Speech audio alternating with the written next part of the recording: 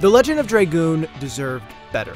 While it struggled to gain traction with a wide audience, it's one of those titles that is adored by those who had the fortune to play it. It's just a shame that most people didn't. And yes, in a lot of ways it is a typical JRPG affair of partying up with other misfits to eventually kill a god or something. However, while it could easily be compared to the Final Fantasies of the world, it shouldn't be, because it stands out in so many unique ways, the most notable of which being the combat. The Legend of Dragoon's battle system is based around additions, which are various moves each character has that require precise timing to pull off. As the player unlocks more additions, the moves get more complex and have more benefits. Where many RPGs of the time could be beaten largely by just attacking and tossing in heals every once in a while, The Legend of Dragoon provided more of a challenge with every fight. Players couldn't just autopilot their way through the game, as they needed to stay focused to successfully complete additions. The true genius of the system, though, comes from how additions level up.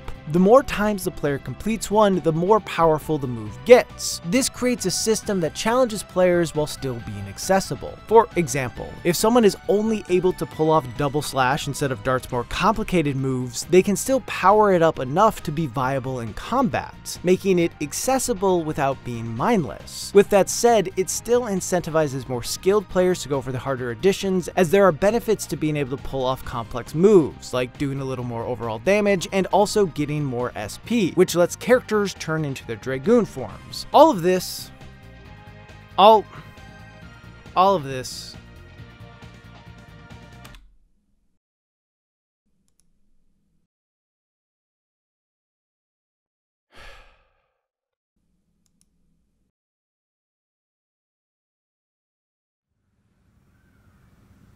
I have a Word document where I write out every small idea I have for a video. There are over 100 ideas in it. None of them are fleshed out, each is really just a seed of an idea. Ideas that I maybe have 2, or if I'm lucky, 3 minutes of material on. The reality of this document is that most of these ideas will never turn into a video. It does happen occasionally. Maybe one ends up being a perfect example for a broader topic, or I find a way to let the seed grow into a grander idea that I want to explore further. But most of them just sit there.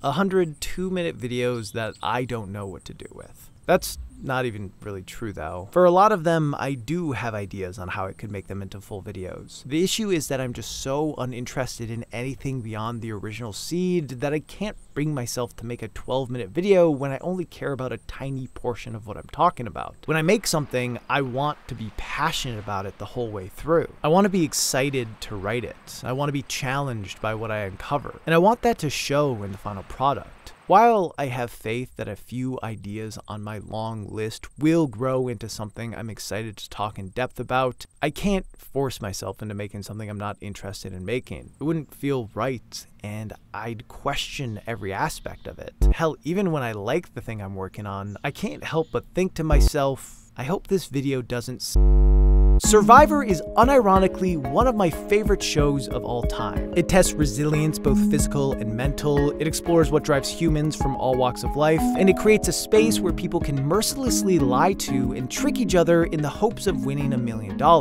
While watching the contestants grow as humans and backstab each other to get ahead is incredibly fascinating, I think what has helped keep the show relevant for so long is that it is nearly impossible to watch without thinking, I could do that. And yeah, no, I probably couldn't do that. The contestants are lucky if they get to eat more than a bowl of rice a day, they are isolated from everyone they love and placed into a situation where they can't truly trust anyone, and they are forced to compete in grueling physical activities while depleted in every way. I'd like to think I could do it. I'd like to think I could win. But the reality is that what we see on TV isn't a reflection of the day-to-day boredom and isolation the contestants are subjected to. Survivor is an incredibly difficult game to play and an even harder one to win, especially when considering that the dominating strategy is to eliminate the best players before they can get to the final tribal council. So plenty of times the person who wins isn't the one who played the best game the whole way through. Maybe the best example of this can be seen with 4-time player Sari Fields, who season after season proved herself to be one of the greatest strategic minds to ever play the game, but gaining this reputation also made her one of the most targeted players to ever play the game.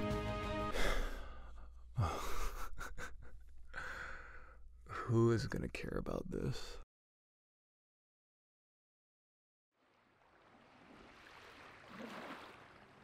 Along with not wanting to force a small idea into something it's not, I also struggle a lot with determining what deserves to be a video. This might sound like a silly thing to consider, but it's hard for me to not feel like there are certain videos that I can't make. There are specific reasons people here follow me. I've proven in the past that I have some engaging takes on game design and narratives, so I feel comfortable when putting stuff out about these topics because people have seen value in what I've had to say before. Whereas I don't know if anyone cares about my takes on who should have won previous seasons of Survivor, because there's no evidence that people would or should care what I have to say about it. And I know there are plenty of people out there who watch my channel more for my general style and thoughtfulness than the topics I talk about. But that isn't everyone. And especially when considering that I only put out 1 to 2 videos a month, I want to make sure that whatever I do release not only is creatively fulfilling to me, but also interesting to those watching. I'm hesitant to put out multiple videos in a row that are too different from my bread and butter, because that could be months of people not being interested in something I make.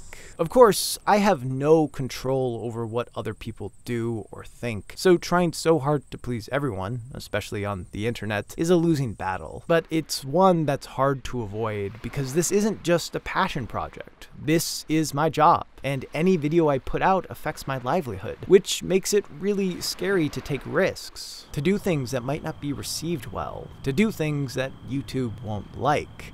I do it anyway though, because I want to create what I want to create. However, it just adds more and more pressure to this whole thing. So whenever I make something that isn't what I normally do, that isn't what people expect from me, that isn't the best choice for my career, before putting it out, I can't help but think, I hope this video doesn't StarKid is the kind of channel that is still a bit hard to believe actually exists. Forming from a handful of creative minds at the University of Michigan, what started as a group of students doing a parody musical of Harry Potter turned into one of the longest running channels on YouTube that continually makes projects that no one else is really doing, or at least not doing nearly as well. For over a decade, they've been writing, producing, and posting musicals that have a sort of charm to them that is uniquely StarKid. A mixture of raunchy comedic moments and unyielding sincerity that creates some of the most emotionally resonant productions I've ever seen. Arguably, no show of theirs pulls this off better than Twisted, the untold story of a royal vizier, which parodies both Aladdin and Wicked to tell the story of Jafar from a different perspective. As a massive fan of both Aladdin and Wicked, I still find myself shocked by the fact that I connect more emotionally to Twisted than either of the properties it's based on. And it all comes down to Dylan Saunders' powerful performance of Jafar, whose arc embodies the backwards idea that no good deed goes unpunished. Jafar wants to make life better for the citizens of Agrabah, but his attempts either go unnoticed or are unsuccessful, drawing ire from people he is trying to protect and leading to him becoming more and more desperate to find something that works.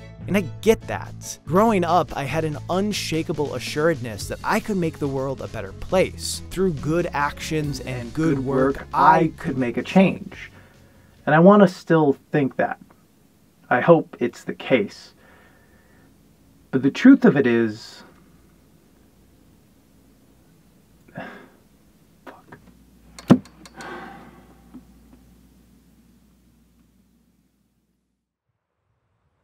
beyond trying to decide what I want to talk about in videos, or what I feel like I can talk about in videos, there also is the consideration of what I should talk about in videos, especially ones that are personal. Am I putting too much of myself out there? When I talk about my insecurities and anxieties, are people going to think I'm just searching for pity? Is stating my existential dread going to help anyone? Does my experience even matter? And the answer to all of that is yes and no and who gives a shit. When I was a kid, being a YouTuber wasn't a thing, but when imagining what I would do in the future, this is pretty close to what I dreamed of doing. Making creative videos that people want to engage with. But there is a part of it that I never really thought about that's kind of impossible to prepare for, and that's you.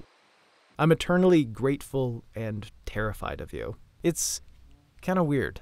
Like, literally millions of people have heard my voice. More folks know me by a name I stole from Psychonauts when I was a teenager than my actual name. And at this point, I'm lucky enough where anything I put out will be seen by a lot of people. which means that thousands of folks will hear me talk about anything from why open world games are bad to the ways in which I try to cope with anxiety. And that's a lot to take in. It's not necessarily a bad thing, it's just a lot. I've been doing stuff on YouTube for nearly 8 years, and most of that time was spent with a small audience, one that often forgot I existed between uploads. And now that I have a larger audience that I rely on for my job, it's impossible not to consider the ways you may respond to something I do, because my career depends on it. So the questions never stop.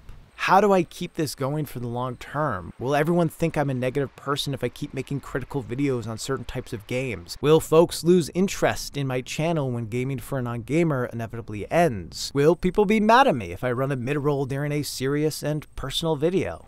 The best show you've never heard of is back and better than ever. Once Upon a Roll, a D&D podcast hosted by bagbuten, where a new guest comes on each episode and plays a one-on-one session of 5th edition in the Grand Kingdom of Cortia. Listen now on YouTube, iTunes, Spotify, and wherever else you might listen to podcasts.